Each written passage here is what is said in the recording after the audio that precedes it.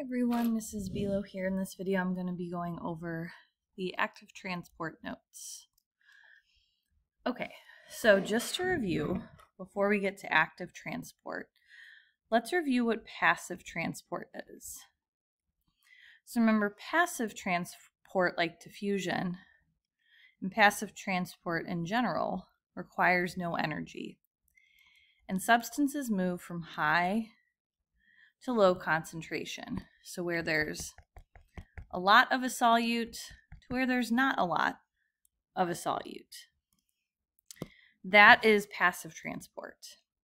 And this just happens naturally. There's no energy that requires this to happen. Active transport, on the other hand, is the opposite of this. Energy in the form of ATP is required.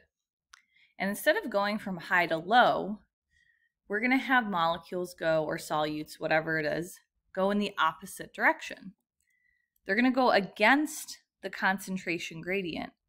So instead of going from high to low concentration, we're going to force these solutes, particles, molecules, whatever, from an area of low concentration to an area of high concentration. So since we're going like against the grain, against the tide, so to speak, this requires energy. There's a few different types of passive transport we're going to talk about. The first is the sodium-potassium pump. So first, let's just talk about this from the perspective of passive transport. So Na is sodium and K is potassium. So there is a lot of sodium over here and not a lot over here. So naturally, sodium will want to move in this direction from high to low, right? That's the type of that's passive transport. And the potassium, which you have a lot over here, a high concentration, and a low concentration over here of potassium, potassium is going to want to move in this direction. Now, that's what would happen naturally if we were talking about passive transport. I realize they're ions and they would not go across the membrane because they need a channel. It's just to illustrate the concept. So that's what would naturally happen. However, we're going to use the sodium-potassium pump, which is this thing here. It is a protein channel and ATP to move these things in the opposite direction. So to maintain these high concentrations, so we're actually going to go in the opposite direction. So instead of sodium going this way, we're going to actually force it to go in this direction. It doesn't want to go in that direction, but we're going to force it to. And that's going to require ATP, adenosine triphosphate. And again, we're going against their concentration gradients. We're going against the grain, so to speak. And this is active transport. So sodium would go in this direction, Na, which is sodium. And then potassium, we're going to force in this direction. So it's opposite of passive transport. So to further illustrate this, I'm going to show you a video of a sodium-potassium pump. Okay, so here in blue, those are the phospholipids that make up the membrane. And then the purple thing here is the protein channel. In this case, the carrier protein, or we could just call it the sodium-potassium pump. And so again, we're going to have sodium go in the opposite direction that it doesn't want to go. There is more sodium outside of the cell in the green space, that's the outside of the cell, than there is in the inside of the cell. You could tell because it says cytoplasm. So sodium doesn't want to go out of the cell, but we're going to make it using the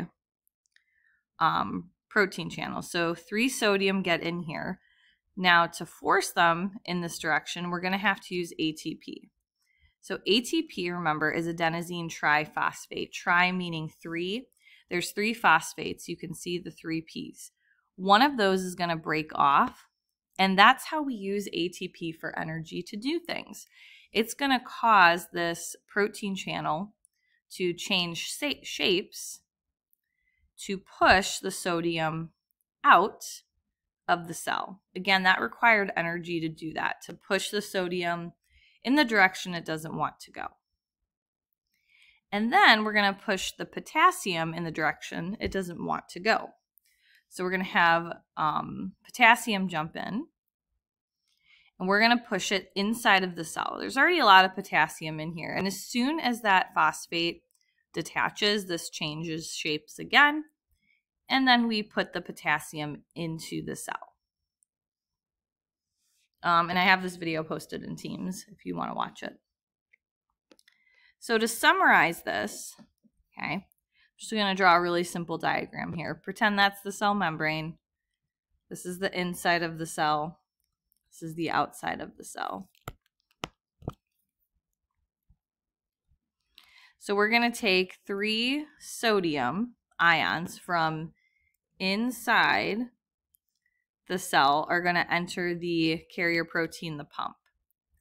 And then we're going to use ATP to force the sodium out of the cell. Again, there's already a lot of sodium here in this space.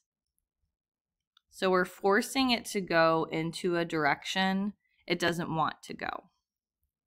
And then as soon as that ATP releases, or as soon as that ATP, changes the shape of the protein channel, we're going to release sodium out of the cell. So we're going to push it out of the cell where it doesn't want to go. And then we're going to push the potassium. We're going to push 2 potassium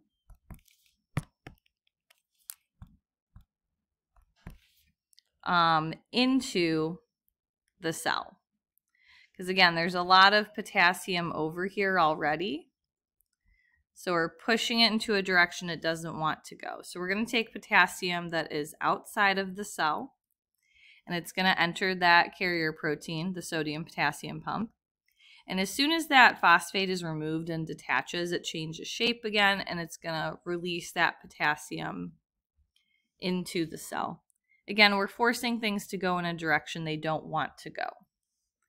Remember, we're going from, this is active transport, so we're going from low to high concentration.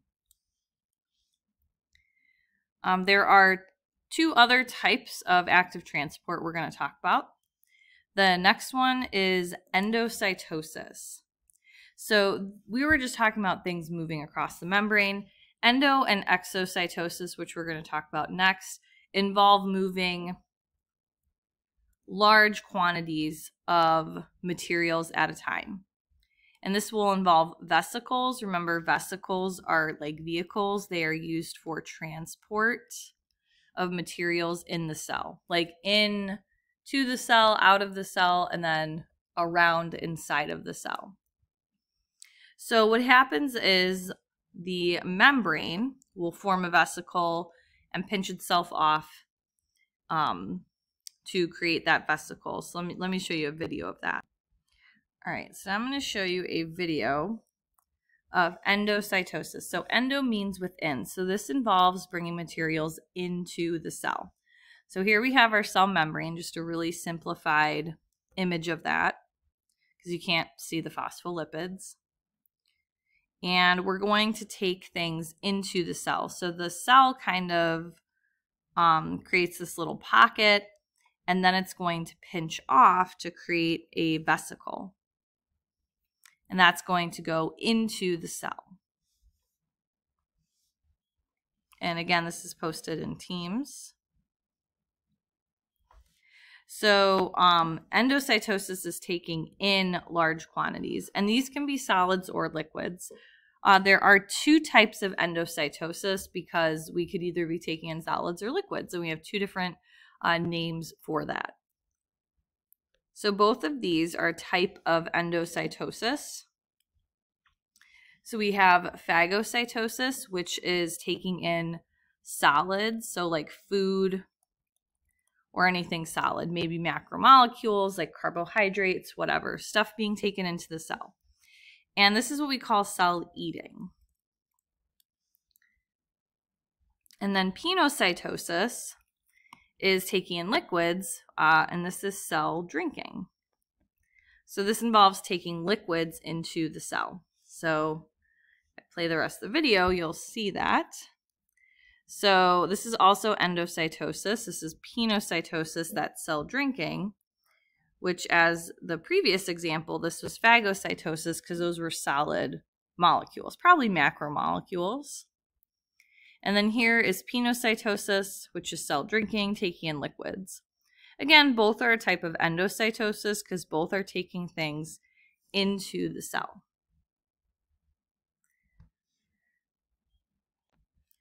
Another really cool example of phagocytosis, which is a type of endocytosis, is white blood cells will attack and basically eat and consume bacteria. So white blood cells are part of your immune system.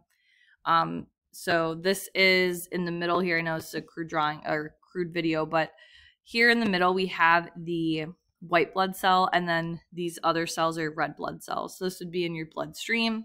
And then this little thing is a bacteria. So your white blood cells are your body's immune system defense. So it will take care of foreign things like a bacteria cell that could possibly make you sick. So literally it is chasing it around. Okay. There's another one over there. And then once it finally gets it, it will do endocytosis, specifically phagocytosis. It will basically eat.